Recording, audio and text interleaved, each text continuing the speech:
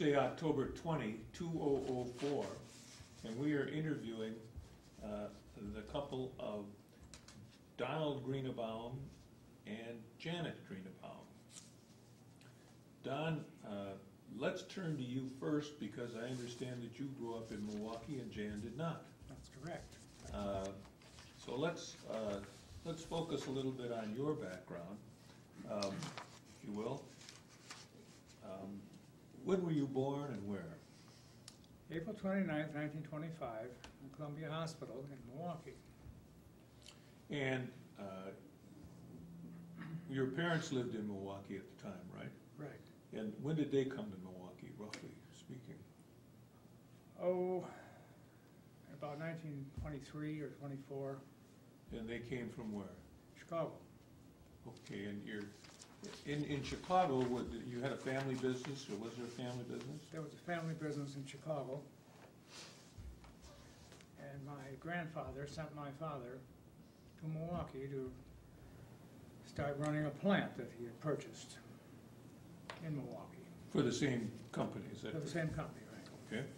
Okay. And what kind of plant? You want to talk about that business? Tanned leather. Okay. And did both your parents grow up in Chicago then? Right. Okay. Then, when you grew up, where were you living? In Milwaukee. Yeah. Whereabouts in Milwaukee? Well, for the first 5 years, we lived in a duplex and the Shorecrest Hotel where we were building our home in Whitefish Bay. And in 1929 or 1930, we moved into our new home in Whitefish Bay. And where was that in Whitefish Bay? 4720 North Kramer Street. Now, one of the questions we asked was a little bit about the neighborhood that you lived in. Can you describe that a little bit for us? Well, it was certainly not a Jewish neighborhood. It was a very Christian neighborhood. It was a very, I'd say, middle to high class neighborhood. Only a few blocks from the lake. And the homes were very nice. And did you have any Jewish neighbors? Not in the beginning, no. Later on we had a few. Okay. Did your family belong to a temple or synagogue? Yes, they belonged to Temple Emmanuel. And did you attend Sunday school there, or serve? I never went to Sunday school. I used to attend some high holiday services with my mother, and that's all I remember. Did your parents attend other than the high holiday services? No. Okay. Did you identify yourself as being Jewish during this time? Well, I did not really have any occasion to do so, but I would have done so if someone had asked. Your name has always been Greenebaum, right? Right. Okay. And then where did you go to school, Don? Milwaukee University School, the only co-ed private school that was not a religious school. And were there many Jewish people in your class? Very few. And then where did you go from there? This was grade school and high school? All the way from kindergarten to graduation from high school. And that was on Hartford Avenue, just west of Maryland, right? Right. And then from there, where did you go to school? Well, I went to Brown University for the first year after I was in high school. And I was in the Army for 2.5 years. And then I came back and went back to Brown University for 1 year. And I began to work. Okay. Now, when you say, as you grew up, Don, and up to the time you came back to Milwaukee to go to work, were you aware of anti-Semitism? Oh, I was aware that it existed. I didn't come in contact with it too much myself. You didn't, not yourself. No. Then you came back here to go to work. Do you want to tell us about the work that you did when you came back? Well, I decided to go into the family business, which was tanning leather. And I started out at our plant on the north side, 32nd and Hampton. And I started from the ground up, going through each department, learning how they do things, trying to learn the business. And later on, I was transferred to the south side plant, which was, well, we did different things than they did on the north side plant. We made cordovan leather for dress shoes, which we didn't do in the north side plant. North side plant, we made work shoe leather. But south side plant was a nice challenge for me. I went through all the various departments. I ended up in purchasing, and that's why I enjoy doing that very much. And then eventually, did you have your own business? Well, eventually, we sold the tanning. The tanning company was liquidated. And that was in 1958. Then I went into my own business. And then after that, you did that for a while, and then I understand you have done some other things since your own business, too. Yeah, right. I was in the material handling field for a while. I was in residential real estate for a while. Then I became interested in the travel business and worked as a travel agent for some time. Okay, well now, you've also been involved in the Jewish community in a number of ways, and during all this time, would you tell us a little bit about that, please? Well, I've been involved in, you mean the Jewish organizations? Yes, sir. The Jewish National Fund. I've been on the board for a number of years. On the board of the American Jewish Committee. I was a founding member of Congregation Sinai. It was a very interesting experience. When was that, approximately? In the mid-50s, 1954, started. And weren't you honored by Brotherhood there at Sinai? Yeah, in 1973 I was the Brotherhood Man of the Year, I believe they called it.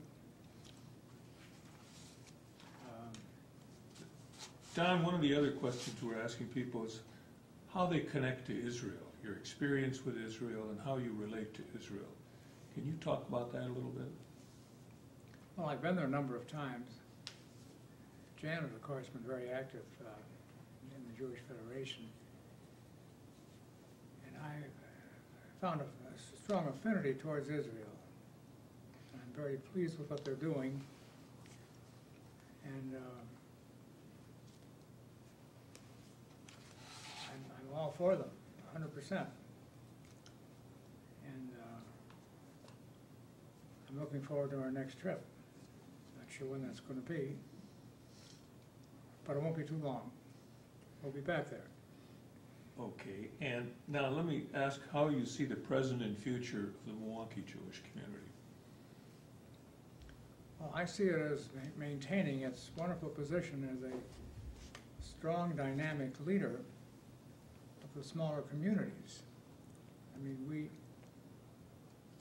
for a community of only around 25,000 Jews, we have maintained a wonderful position of leadership and fundraising for local and overseas needs. And I see this continuing. We're building a strong leadership group of younger people today, which is wonderful.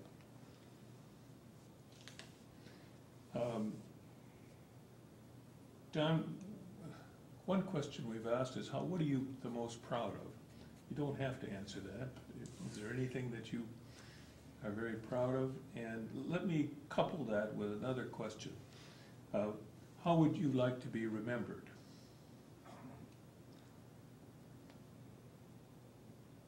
Well, I'd like to be remembered as someone who tried to give something to the community.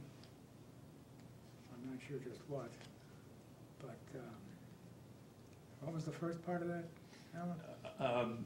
What are you the most proud of? Most proud If that relates one way to the other. That's a tough one. I'm most proud really of what Janet's been able to accomplish as a citizen of Wisconsin and as a member of the Jewish community, and also my children have done a pretty good job. Thank you. Is there anything you want to talk about that we didn't get to? And we're going to be interviewing Janet right after we're through with you, and if there's something that you think about when we're through with Janet, we'll get back to you to ask you. Okay, I'll be ready to talk. Okay, don't go away. Now let's turn to Janet. Now, Janet, when did you come to Milwaukee? August 10th, 1950. Well, now, how do you date it quite so precisely? That was the day I married Donald. Oh. Actually, I didn't come here until a month later because we had a honeymoon first. All right. And you had lived in Chicago? I grew up in Highland Park. What was your maiden name? My maiden name was Lowenthal. And what did your father do for business? My father was a paper jobber. He sold paper to printing companies and to tissue companies. Now, were both your parents born in the United States? Both of my parents were born in the United States. And yes. had they grown up in Chicago also? They grew up on the south side of Chicago, yes, in a predominantly German Jewish community. Ah. And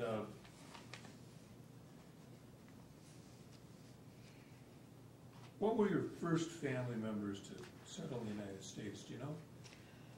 I know that my father's grandfather came to the United States, and I'm not certain when it was, but it would be, I would think sometime no later than the 1860s. It might have been earlier. And he was in banking. Mm-hmm.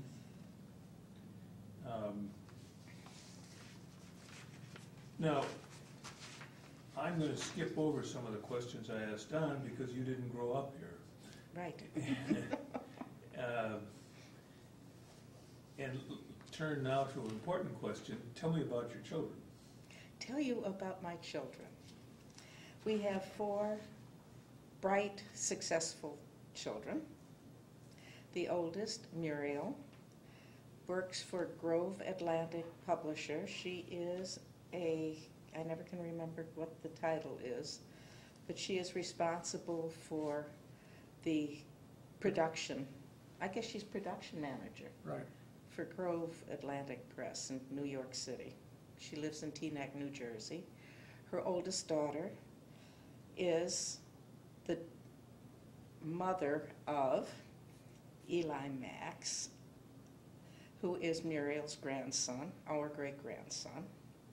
Muriel also has a daughter, Rebecca, who is working in Worcester, Massachusetts, and Benjamin, who is on the road as a musician.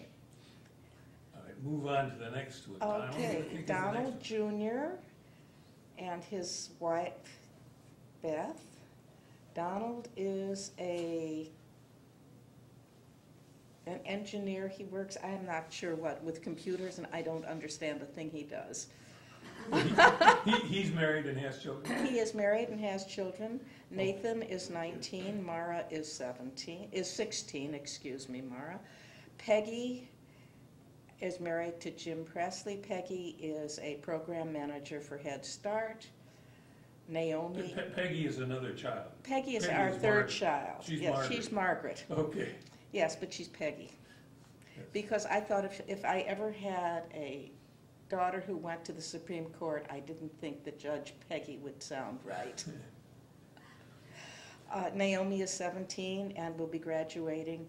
Naomi was just 2 weeks ago the homecoming queen at Monona Grove High School outside of Madison. Ted is our youngest child, Edward. He is a science teacher, middle school in Oakland, California. He has a 3-year-old daughter, Zoe. And those are our family. Now, I'm going to ask you a question you don't have to answer. All right. Your birth date and place. I was born in Chicago, Illinois at Michael Reese Hospital, November 7th, 1930. I am not ashamed of it. Thank you very much. Then let's continue.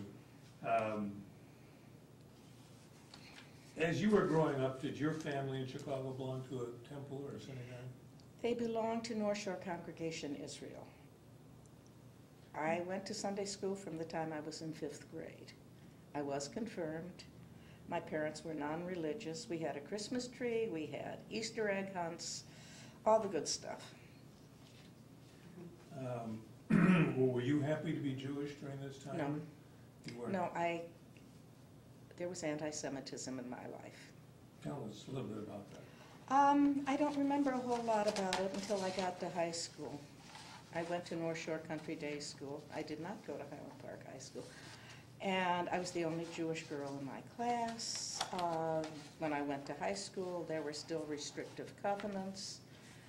My classmates had parties at the country clubs, and I could not go. I was not invited to go because I was Jewish.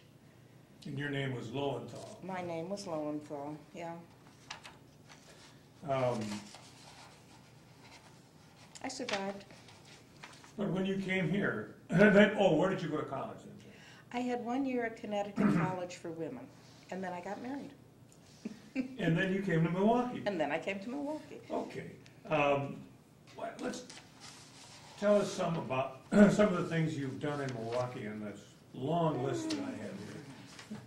Some of the things I have done in Milwaukee. Well, Particularly with the Jewish community. the first thing I did in Milwaukee, I was invited to become a member of the Children's Outing Association, which at that time was a Jewish women's organization. It has grown, it has expanded, there have been male presidents, but at that time it was only women. And I was recommended by Edith Neiser, who used to live in Milwaukee.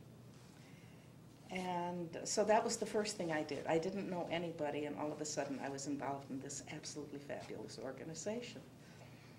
And then Don said in 1954, a group of people wanted to start a new congregation for any number of political reasons. And so we got involved at Congregation Sinai. And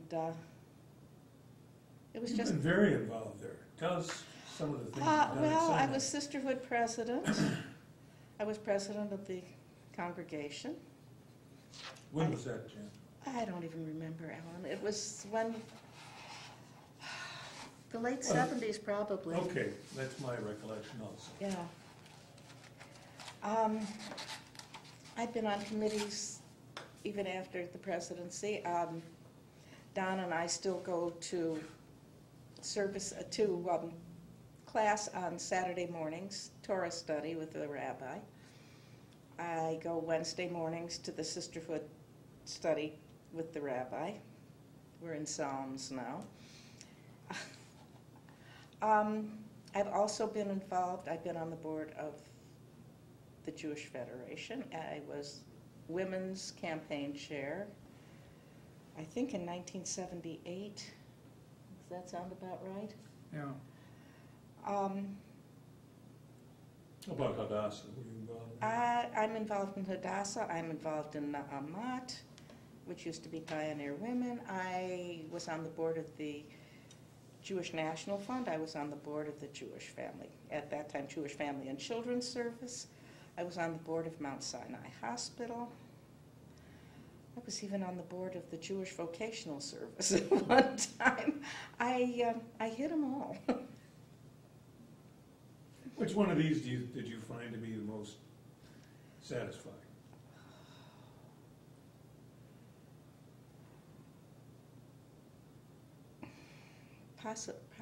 Probably the Federation, Why? because I learned the most. I really learned a strong sense of Judaism from working with the Federation. I've met wonderful people. And you're still involved with the Federation? Well, you're here today. To a certain extent, yes, I am still involved. They Okay. still give me cards to solicit every year. Let's turn to Israel for a minute. I know you've been there many times. Do you want to talk about that a little bit, the number of trips and what you've done there and how you connect to Israel? Well, our first trip was 1970. And our second trip was 1973, and then there was 1976, and then I lost count. It's just a tug on the heartstrings to me. It's changing and it's staying the same, and it's just a really very personal feeling that I have. Well, you've been active on fundraising for Israel. Oh, yeah. What did you do there? Fundraising? Mm-hmm. Well, there's Jewish National Fund, as I said. There's Hadassah.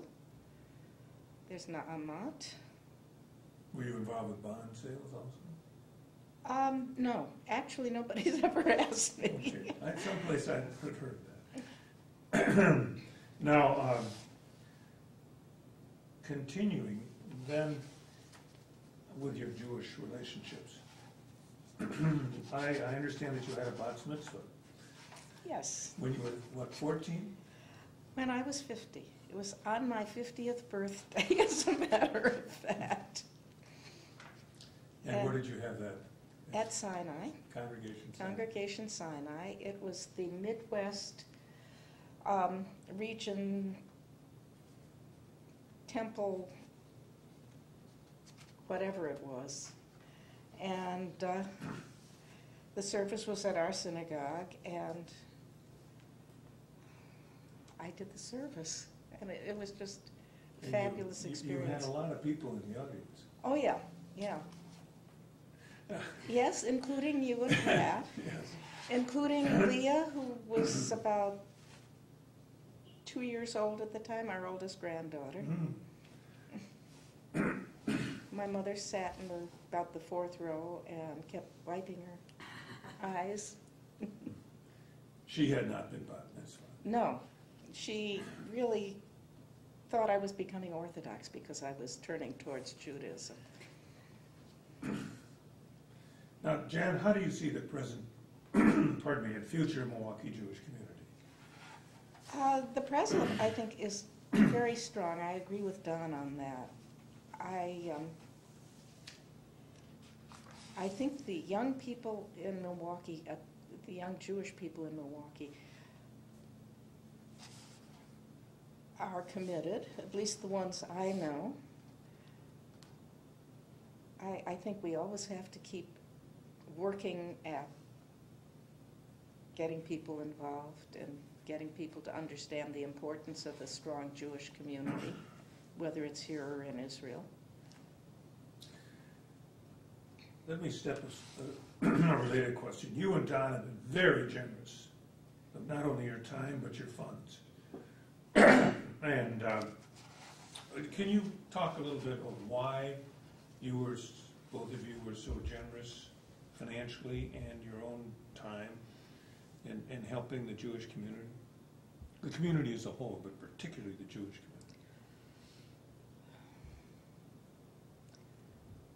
My mother's mother was a very generous woman. My parents were generous people. I saw them giving of their time and their dollars to the community. And it was just something I grew up knowing was important. And it's no more than that. Well then, Jan, what are you the most proud of, and how would you like to be remembered? And you can do one or the other. I think what I'm most proud of is that we've given our children a strong sense of their Judaism, and it's a positive feeling that they have. Our grandchildren are happy and involved being Jewish, and that to me is something to be really proud of. I want to be remembered as somebody who was able to give something to the Jewish community.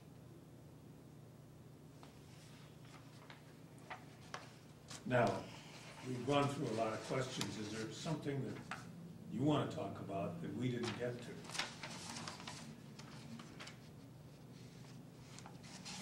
No, I don't think so. Okay, Don, what have we forgotten about either of you? You get the last word. Oh, I don't think you missed anything, Alan. Did a very good job. Okay, well, thank you very much. Appreciate it, and appreciate both of you coming in here.